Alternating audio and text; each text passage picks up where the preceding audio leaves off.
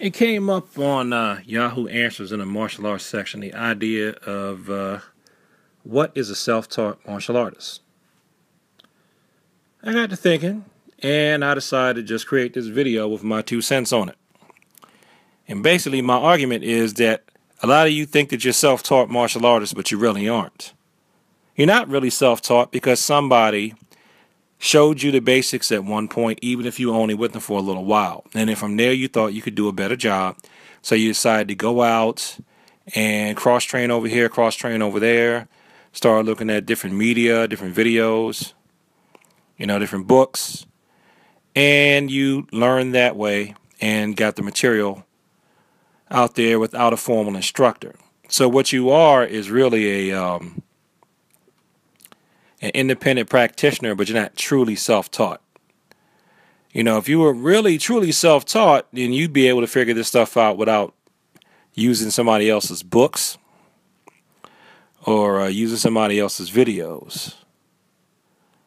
Going around and sparring with other people so you can practice your techniques on them. If you're so self-taught, right? Why do you need to do that?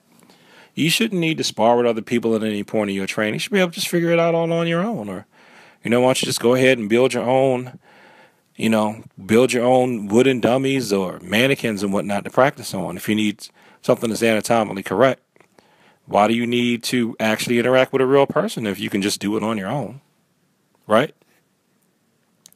So see, when it gets down to it, none of us are truly self-taught. The only thing you're born learning how to do in this world is exist.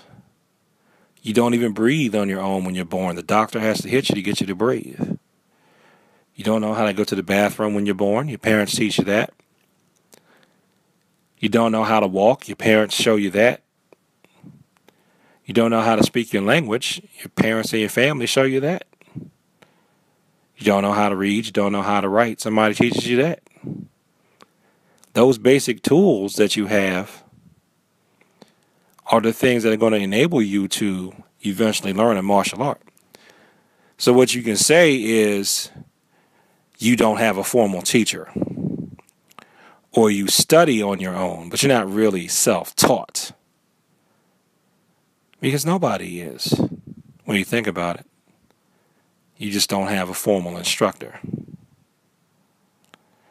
And one reason why I caution people away from being self-taught, I look at it like this. There's going to be a point in your training anyway where you're going to be kicked out of the nest. You're either going to be kicked out of the nest, like I was at one point, where they say, hey, and it's not necessarily something like, I can't stand you, get away from me. It's like, hey, it's time for you to fly on your own now. You don't need to be under me anymore. Why don't you go start teaching? Because you need to, because you're at the point where you're going to start learning by teaching. That's going to happen to you if you're at the level where it's just like you, if it's a small group, it's not a real big organization.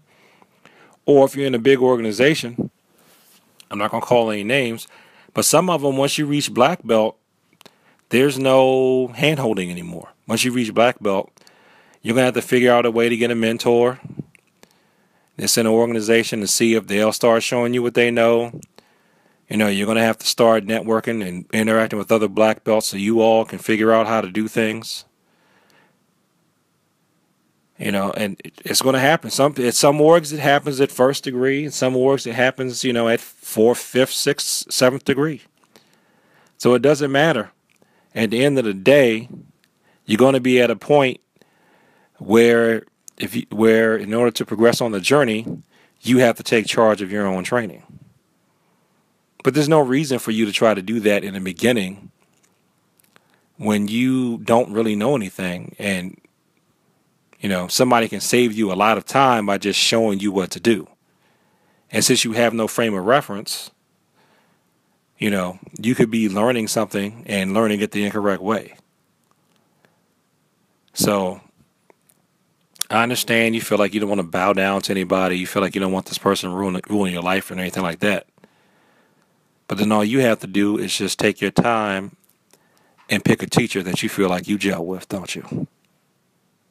So my advice to you is this. if you want to be a self-taught martial artist, get a black belt or whatever the equivalent of that is in your discipline. Get that first. Then from that point, if you want to blaze your own trail, that's fine. Because at least when the time comes where you start feeling like you might want to share your own system, most people will be able to trust you and feel like you're competent because it shows that you had enough stick-to-itiveness, discipline, and people skills to be able to be competently trained by somebody else. Because after a while, on the one hand, while nobody's really self-taught, on the other hand, we're all still ultimately responsible for our own training and for where we allow ourselves and whom we allow ourselves to spend time with. Peace.